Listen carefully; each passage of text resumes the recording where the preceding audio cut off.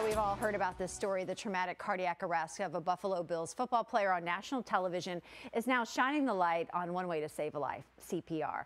When Bills defensive back Damar Hamlin collapsed after play during the first quarter of last Monday night's game against the Bengals, medical personnel quickly recognized that his heart had stopped, and they got in there and started performing CPR right away. Well, Greg Brislin is with UofL Health here today. And Greg, such an important topic. And Absolutely.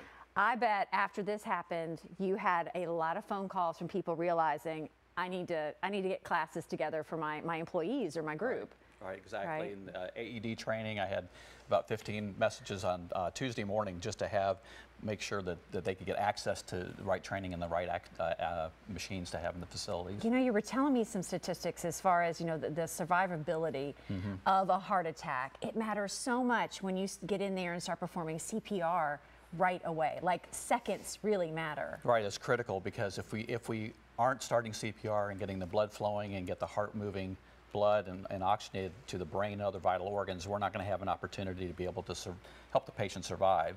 For every minute an individual who has a cardiac arrest that does not have CPR, their chances of survival go down 10%. You know, we have about 350,000 Americans every year who have cardiac arrest events. And survivability is not very good, and helping get people educated, family members, loved ones, to be able to understand how to do CPR, which is a really easy process, helps improve our survivability. You can increase somebody's survivability rate by about 30% just by performing CPR. I think a lot of people think, oh, if I'm in that situation, I don't want to make it worse. I don't want to jump in there because I don't know.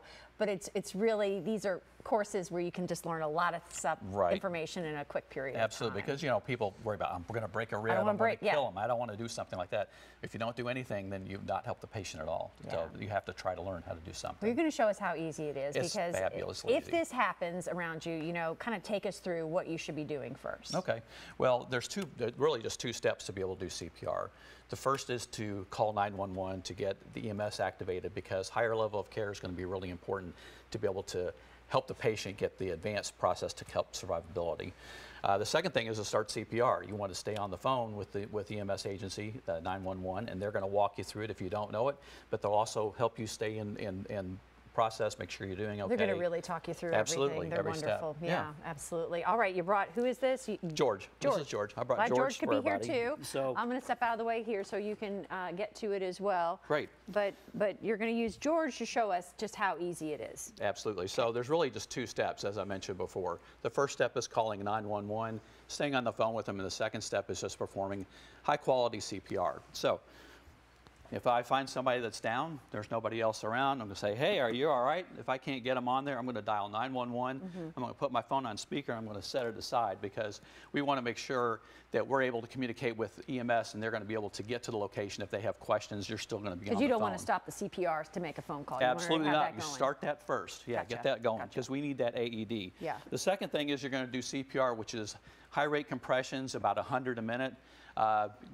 Deep enough to be able to push the chest in into the recoil.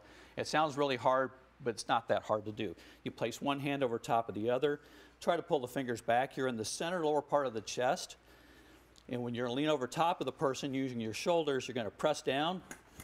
People don't click, but you'll hear the click as I'm doing it.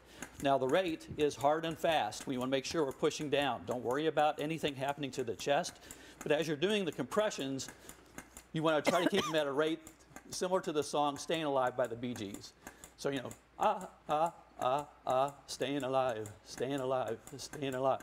So that's the rate that you're going to perform the CPR rhythm at, and that's all you have to do. You keep going until EMS shows up. If EMS doesn't get there early enough, you have other people who can help out. Have them rotate in, because it's very tiring. It's not an easy thing to do. When do you need to do the breath, or do you even need to? You don't have to do breaths anymore. Okay. This is community hands-only CPR. It's very easy to learn. We don't have to worry about catching anything from somebody. Yeah. But they're going to be able to improve their survivability. Just start.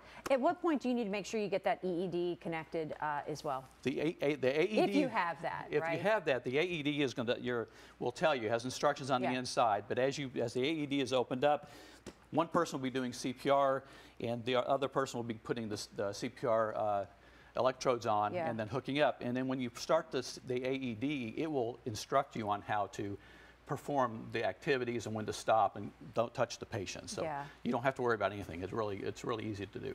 All right, I'll let you get back up here, and we're going to remind people of a couple of events that you have going on as well, because I love how you're kind of taking this to the masses and showing everybody, right? There's no bigger stage than the KFC Yum Center, right? That's right, and we have 2 events that we'll be doing in February. We will be doing a halftime at a women's game on the 12th, and then men's game on the 15th. So if you're able to come out, join us. We will not have Bee Gees there, but we'll have something to be able to keep you in rhythm with it. What I love about it, Greg, is that you're just showing everybody how quick and easy it is to learn, and you can save a life. Absolutely. Right. Thanks for coming by. Well, thank you for having me. I appreciate it. So for more information, just head over to UofLHealth.org.